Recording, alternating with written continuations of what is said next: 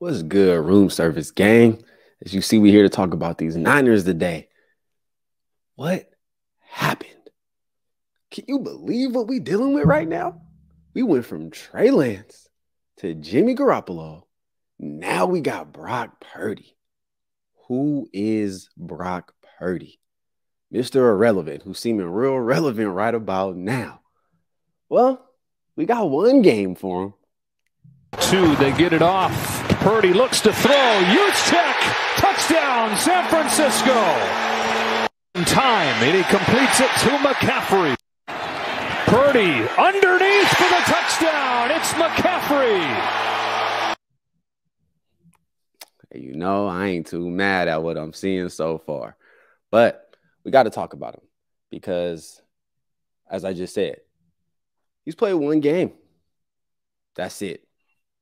But what tends to happen once defenses figure out who you are, once the book is out on you, things seem to go down a little bit. You know what I'm saying? Usually the quarterbacks that come in off the bench, backup quarterback, third string, Jimmy doesn't count. He's different. We'll get into him soon. So let's go to keep it on Brock Purdy, though. So this man can come in, do what he can do against a good defense, against a good team that has Super Bowl aspirations. That means something. I'm liking what I'm hearing in the locker room. Ayuk has his back. Kittle has his back. Nick Bosa saying he a dog. Even Shanahan was like, I don't know if I can say this, but this guy's pretty ballsy. Like, you know what I'm saying? Like, these are good things that you want to hear. Even yesterday, he told the team to tighten up. What? The rookie? You out here talking to vets, telling them to tighten up? Yeah. I like what I'm seeing. But at the end of the day, he's still a rookie. So let's just say Brock Purdy has a bad game against the Bucs. Because if history serves us anything, then we know that rookie quarterbacks, first-time quarterbacks against Tom Brady, they catch nothing but L's. They're 0-6 so far. I don't really want 0-7 because now it's my quarterback right now. Yes, we got to claim Brock. He's ours. Let's make it happen. But we have issues because once those defenses start to figure some things out, Brock's going to have to even be more on point. Certain things won't be so wide open. They'll start learning your tendencies, how you act with pressure in your face and all that. Now, I will say with the pressure, they tried their best to bring pressure to my guy Brock, but it didn't faze him. It didn't faze him. He was making quick throws like Tua does, like Jimmy does, like a lot of other quarterbacks. Drew Brees, he was another one that made quick throws. I ain't comparing Brock Purdy to Drew Brees. I ain't comparing Brock Purdy to nobody right now because we have a very small sample size. It's smaller than Trey's. You know what I'm saying? And that's another one. But if he was to lose this game coming up on Sunday and he didn't have a good game, let's say he threw like 2 picks and it just wasn't good because the Brock Purdy hype train is high right now and people are kind of wishy-washy on the Super Bowl aspirations. They don't know. Do it stays the same? Does it not? They all pretty much say they need to see a little bit more, including me. But all you can guarantee every time something bad happens, especially an L that doesn't look good, it's going to be like Niners don't have a chance. Mark my words. Mark my words. Guaranteed. It's going to be, Niners don't have a chance. They can't win the Super Bowl like this. You know, there's still a learning curve. All the things that you worry about from a rookie quarterback are going to come to fruition the moment he has a bad game. Mark my words. But Niner faithful, we have to continue to have this man's back because confidence is just as important as skill. And I'm not talking out the side of my neck. Real ones understand. If you're going to work hard and you got skill, yeah, you got to work at it. But it all plays an important part. But we just got to have his back regardless because chances are he's not going to be playing perfect going to the playoffs. You know, this is a tough situation for Brock.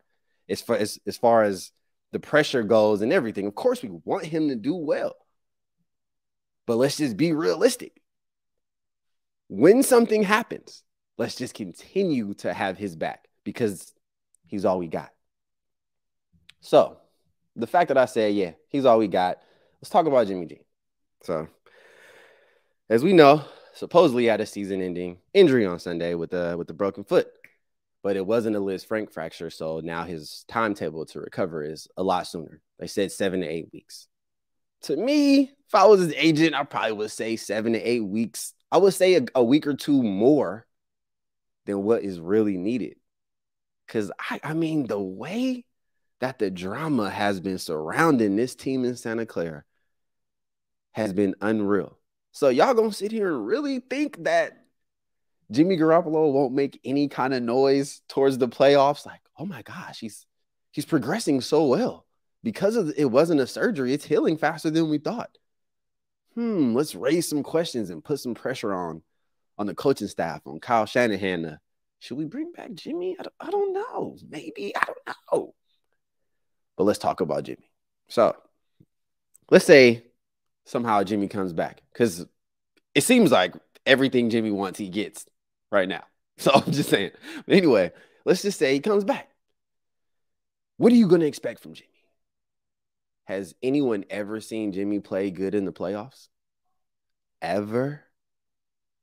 Pretty sure he's the worst quarterback in the fourth quarter in the history of the game. I understand he's having a good season, but he's had good seasons before. Let's not act like we didn't go to the Super Bowl before. Listen, Jimmy had a good year that year. So I see all this stuff in the regular season, and I'm happy. It's my team, but I ain't satisfied. Nor does it make me forget. Just last year, his last throw was his eyes closed. I'm going to throw it over here and see what happens.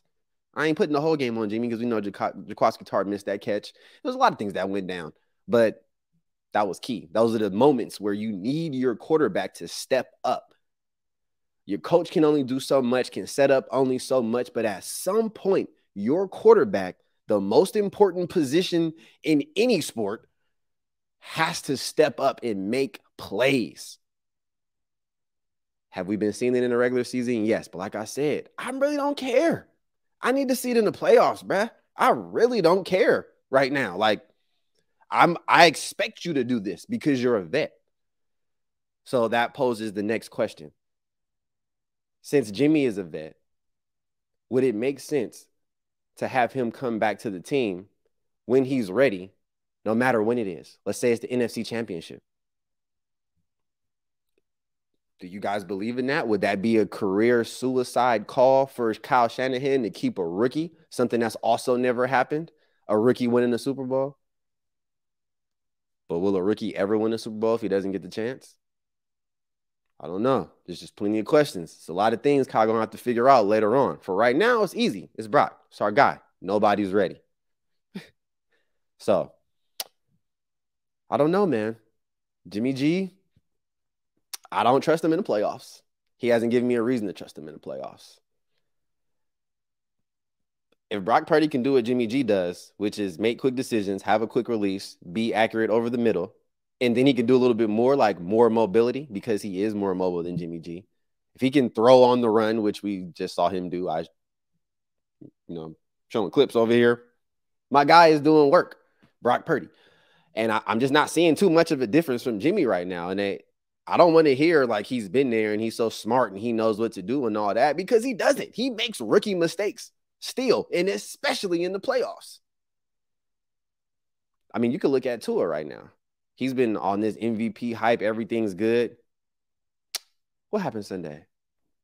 He didn't just lose. He was missing open people. Like, if he made those passes, this would be a totally different game we were talking about here. Totally different, because he missed some wide open stuff. But to me, he looked a little rattled, looked a little scared. Intimidation. That's a real thing. Does Jimmy get intimidated in the playoffs? I don't know, because it's like a light switch. Kyle instantly doesn't trust him anymore. I wonder why. Moving on. Now, of course, I really want to talk about my guy, Trey Lance. Got to talk about him, because he's also injured. But he's walking around. No crutches, no limp. I get it. Gruesome injury. Your timetable is your timetable. Then there's the rehab process. That's the process nobody's talking about with Jimmy. So Kyle Shanahan said that, it'd be way outside if Jimmy was to ever return, but he didn't close the door on the possibility. But for those that heard about the Trey Lance situation, it sounded like he closed the door on the possibility in the presser. But then the next day, somebody asked him, like, well, what if he was cleared and was moving fast? Kyle Shanahan was like, hell yeah. I'm just saying, things could get real dramatic as they have been all season for us so far. So we really just need to pay attention to these signs and what things are and the things that are being said with these three quarterbacks, this quarterback circus we got in Santa Clara. Brock Purdy is here, barring injury, obviously. Jimmy G is not here, but he doesn't need surgery. His timetable to return is the time of the playoffs, but that doesn't mean he's going to play. Then there's Trey Lance. I'm just, as of right now, to me, Trey Lance is further along than Jimmy G is, right? Right? I don't know. I'm just saying, like, I'm not a doctor. I have had bones broke before where I've had surgery and the whole nine. I understand. Ankle is, you know what I'm saying? Like, I've had it. Pretty sure that Trey can pull off something. And at the end of the day, he's still our starting quarterback. You tell me a starting quarterback that gets injured and has a possibility of returning, when do they not push hard to make them play?